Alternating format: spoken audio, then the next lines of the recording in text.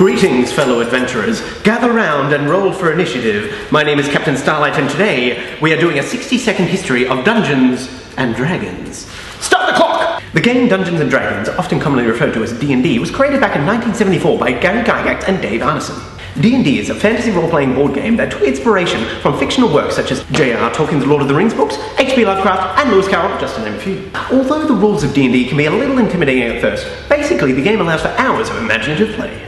Basically, a storyteller, or dungeon master, leads the players on a magical quest through a landscape filled with monsters, treasure, and adventure. Each player gets to create their own character within the world that has their own unique set of skills, abilities, and weapons. For example, you might be a halfling rogue, or a dragonborn bard. Everyone gets to work together using their skills and strengths to complete the quest, which might involve finding hidden gold, saving a princess, or defeating a dragon. Along the way, players will encounter many obstacles and will have to roll the dice to see how effective or ineffective their actions are. Over the years, the game became so popular it spawned its own cartoon, action figures, and even a movie.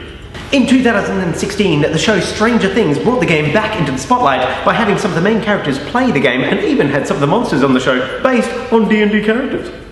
2023 will see the release of a new D&D movie, and I for one shall be attending the premiere as a rogue elf. Stealth mode, natural 20, backstab bonus. I'm gonna need more d6s for my backstab bonus.